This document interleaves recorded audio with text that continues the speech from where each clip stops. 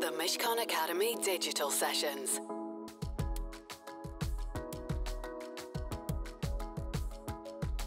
Good afternoon, everyone, and welcome. My name is Leanne Maund, and I'm a corporate lawyer in the Hospitality and Leisure Group at Mishcon. This is a Mishcon Academy digital session, a series of online events, videos, and podcasts looking at the biggest issues faced by businesses and individuals today. This afternoon, I'm chairing a discussion with 4 operators and experts in the restaurant industry to discuss the outlook for the sector as it reacts to the effects of the COVID-19 pandemic. And so I'd like to introduce our panel. Firstly, we have George Bukov, co-founder at Burger and Lobster Restaurant Group. Petra Barron is a British entrepreneur and the founder of London street food collective Curb. Daryl Connell is a partner at Imbiba and he leads the investment team. And finally, Payam Kigabadi. Payam is a founding partner of the Dow Schofield Watts London corporate finance team, specialising in the consumer, leisure and hospitality sectors. In our conversation today, I'm going to ask the panel to give us their perspectives on the restaurant industry now, what's going to happen in the few months, and although impossible to predict, what they think the longer term future of the restaurant industry will look like. Firstly, I wonder if our panelists can just give us a view on how the industry has adapted to the challenges posed by the pandemic and how's it coping, and for Petra and George in particular as operators, what does business look like now? So Petra, if it's okay, I'd like to go to you first. Thanks very much, Leanne. It's just mad how everything just becomes normal, doesn't it? Even though it's kind of horrific, everything sort of normalizes and you just sort of used to it. But the fact is that none of our markets are reopened apart from one, which is not doing very well. There's just not enough people there. Like all of our lunch markets are in high footfall office areas. That's been our model. So they're all just gone. So our main market is Seven Dials Market, which is also in central London, but it's got a roof over its head and it's doing as well as it could be, given that there's not many people around there, but it's probably 75% down on what we would have expected. And yeah, it's just completely different in many ways, but in lots of ways it's the same kind of impetus to serve great food and give people a good time. And George, given that your latest venture was so new when we started all of this? Generally, we are between 30 and 65% of last year of or what it should be. Surprisingly, the spend in all of the locations is up. I think it's a general sort of effect throughout the industry where people have less chances to enjoy themselves and they go out and they spend more. So how we adapted, first of all, with menus and hours and days of trade to make the business models a bit more efficient and think what can we do for those customers and how can we be the best for those customers who actually decided to come. And so Daryl, I'd like to come to you next. Lots of restaurant owners have had to seek additional finance in order to stabilise their balance sheet. And so far, the first port of call has been grants, loans, other measures, etc. But that's likely to come to an end soon. And I just wondered what you think is next in terms of reacting to all of this. Yeah, look, it's been a turbulent few months. You know, everyone has pulled down whatever they can get in terms of grants, and then there's obviously the CBILS, and then there's furlough, and all of these different initiatives. With regards to bank funding, CBILS, we didn't want all of our companies to sort of take loads of bank debt because I don't really think that's a prudent way to run young businesses in general. But we've taken a measured amount where appropriate, and I think we're coming into the sort of next phase of this. I think the big thing that still needs resolving is around the whole rent piece. You know, there's all this legacy rent arrears. A lot of people, including ourselves, we haven't agreed everything with all our landlords.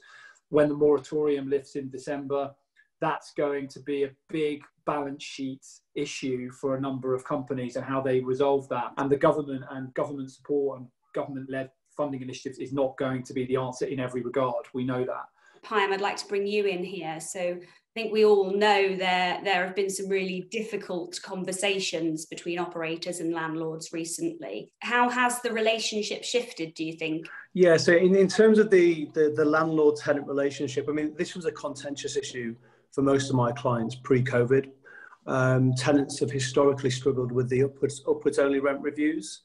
And I think what COVID has done is it's somewhat rebalanced the conversation. And with regards to brand new leases, I absolutely believe the dynamic has shifted, and it's for once in a generation, it's a tenants friendly market. I think that in the longer term, there's probably going to be a more equitable arrangement and relationship whereby it's going to be somewhere between pre-COVID, sort of 5-10 years ago, and also the scenario that we're in right now. Yeah. What do you guys think the government could be doing to support the sector? The VAT reduction is the biggest one. I mean, in simple words, it's just cash. It's real money.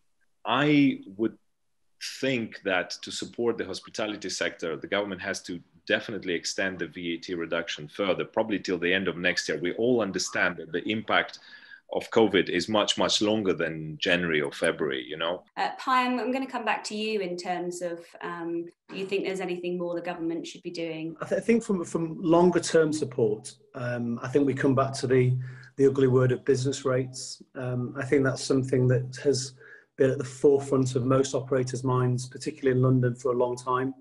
And I think that's an area which really needs a review. I think in sort of more immediate COVID support, as Darryl alluded to earlier, it's about supporting those balance sheets and propping up those balance sheets with recapitalisation, in my mind, via equity. But it's all about investment into that sector, tax efficient for the incoming investor at the right valuation, and securing the lifeblood of these businesses, but also giving these businesses the best chance to thrive post-COVID.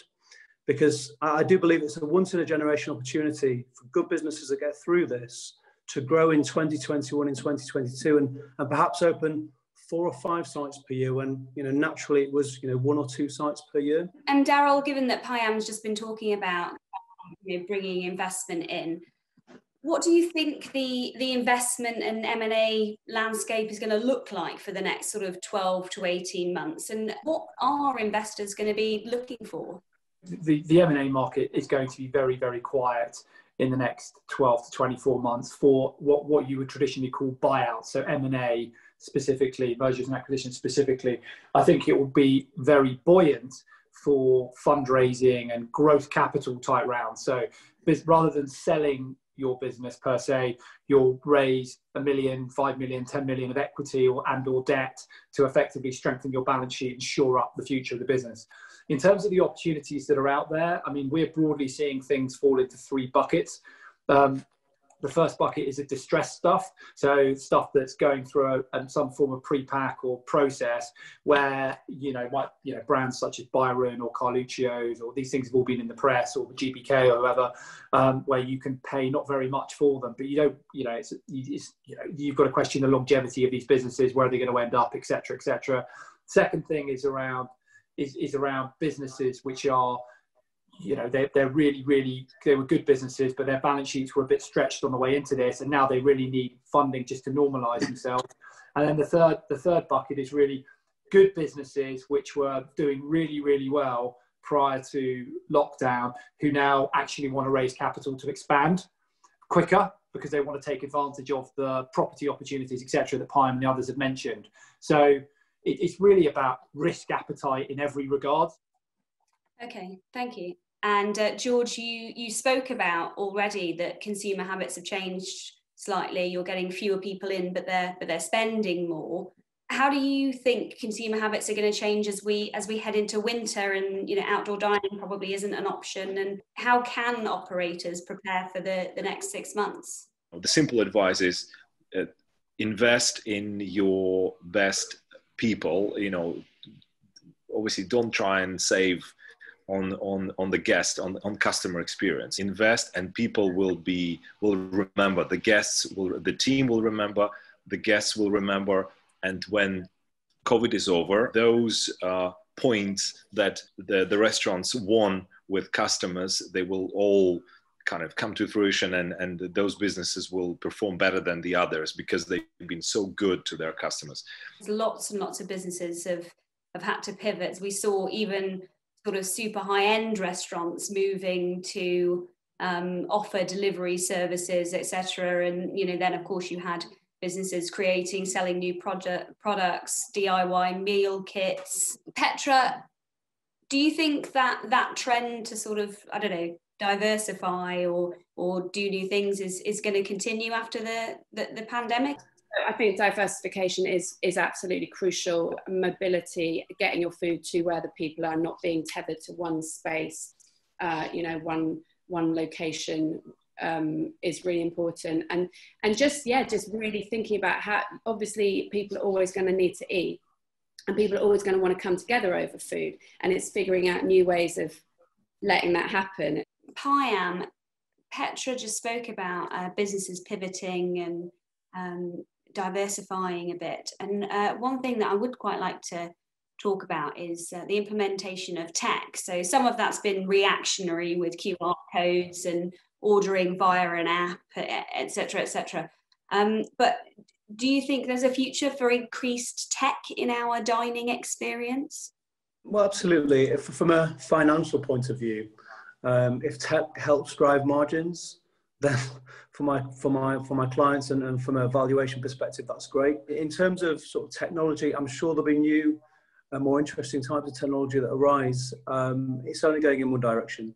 And the more the technology becomes cost effective, so it's not just the McDonald's of the world that can afford the ordering technology and the queuing systems, then absolutely, it'll be much more common in more of the high street restaurants across the country. Yeah. Okay. Thank you, Petra. There's been a huge shift in ways of working and people's perspective on work-life balance and what they're working for. What do you think that operating in the sector will look like in the future in terms of operators as human beings? Anyone who wants to get their business back up and running and thriving is going to have to need a lot of energy to do it. And I think that's going to cause in itself a lot of people to go, do I have that in me? Because actually there's probably easier ways of doing this. So it's going to almost like filter out even more the passion, like the real kind of like drive and passion for beyond I can make money. It's like, do I actually want to spend my life doing this in such a tenuous world? Like, what do I actually want to put my energy into? What do I really care about? In recent years, and especially how businesses have reacted to the pandemic, all industries have come under increasing scrutiny for putting profit ahead of purpose. I'd be interested to hear from all of you on what you think the restaurant industry can do to improve its contribution to society as a whole. So I think in the shorter term, it's about the individuals. It's about the individual owners and the individual management teams, and effectively ensuring that they're good people, and at the heart of it, they're trying to build good businesses, and that their staff and the environment and everything, all green issues, are at the forefront of their mind alongside customers and profit. I then think it's the responsibility of the customers, so everyone all panelists on this call and everyone listening, that we dine at the businesses which make positive contributions to society. A big part of due diligence for us when we make any investment into a new company is around the whole staff, culture, but also staff retention. That tells you an enormous amount about a business. If a business has got really good staff retention and a really good culture in it, you often know that it has a very good social and purpose. That shows you that the management team are putting back into the staff. So we have big programs across all our companies around training, around career development, and all of that's really, really important. Yeah, absolutely. And George, I'd like to hear from you in terms of what you think the industry can do to better contribute to society as a whole. I feel that in the future, the restaurants will be even more important as the place for people to meet and socialize, because people want to see each other in real life as much as, technology is great, of course. I don't believe that's ever going to go away. So restaurants are going to be, and hospitality is going to be even more, more important. And I think more expensive.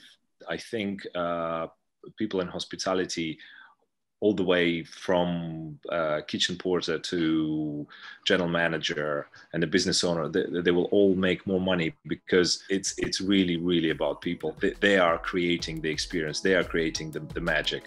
And that is a good note to end on, I think. It's nice to end on an optimistic message. So thank you, George. And thank you to the rest of you for giving up your time today and for all of your insight. Thank you so much for joining us, everyone. The Mishcon Academy Digital Sessions. To access advice for businesses that is regularly updated, please visit mishcon.com.